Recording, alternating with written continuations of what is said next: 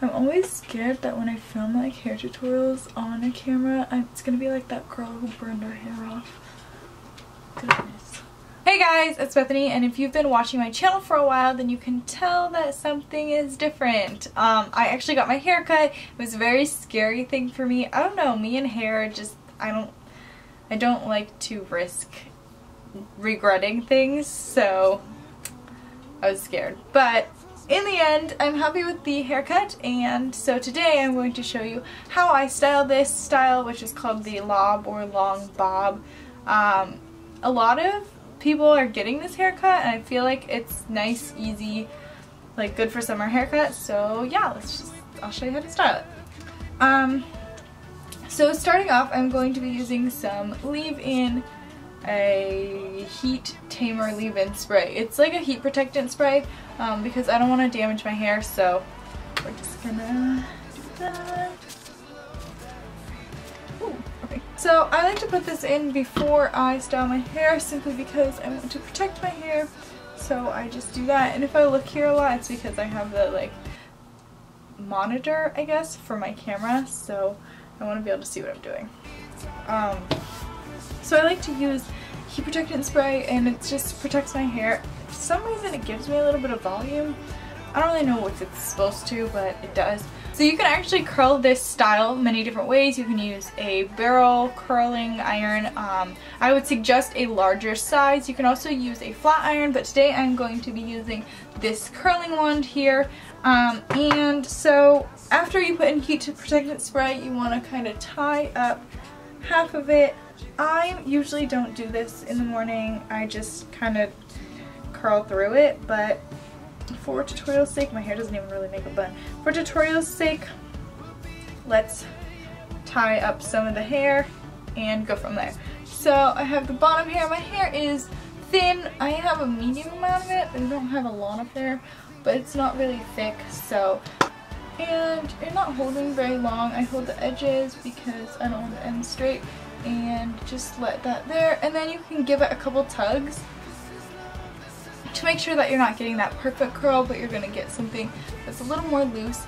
My hair doesn't hold curl that well, so it will fall out pretty quickly. So if your hair holds curl, you might not want to hold it as long, but just do what you're used to when styling your hair. And keep in mind that everyone's hair type is different. You might have your curling iron set at a different heat than I do, all of that, so it's just relative to your hair. These are just suggestions and just showing you how I typically style this hairstyle. Alright, so I'm just going to give this a couple tugs, get that beachy style, and I'll show you how to fix a curl in a second. So like I said, this one is going forward, and the one I just did is going backwards, so you really want to alternate that back and forth with your curls so that they don't look ringlety, but they look more beachy. I've honestly been thinking about going in and getting my hair dyed at the ends, like a balayage style. Let me know in the comments if you think I should do that, because I kind of want to, but I've never dyed my hair before, so I'm a little bit like I said, I'm not really adventurous with my hair, so I'm a little nervous, but I feel like it might be cute, so let me know if you think I should. So for this front section here, I want to make sure that I am curling it away from my face going this way, because it gives you that face framing look that goes with this hairstyle really nicely.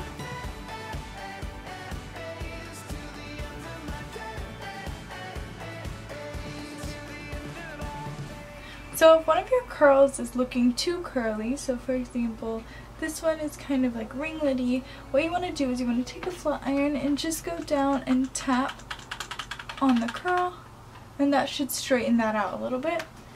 Like this one, just tap all the way down. You don't actually want to pull and straighten because that'll pull your curl out, but that pulling and tapping kind of straightens it out a little bit. And then sometimes if I feel like my ends got curled, I will just straighten those with a flat iron as well. because that's how a lot of the lobs are styled, is straight ends, curly middle, I suppose. So as a final step, you can go in and add whatever product you want to the roots. I have been using this bedhead, it's a little trial thing, bedhead manipulator texturizer. May or may not be for guys' hair or people with really short hair, but whatever. So I just put some on my fingertips and I rub it together, and then I'll go under and I'll work it up into the roots, kind of like you're shampooing your head, I guess. So there you go, that is how I style my new haircut. If you guys liked this video, please give it a thumbs up. Please leave a question or comment below if you have any, and I'll be sure to get back to you. And don't forget to subscribe. See you guys next time. Bye.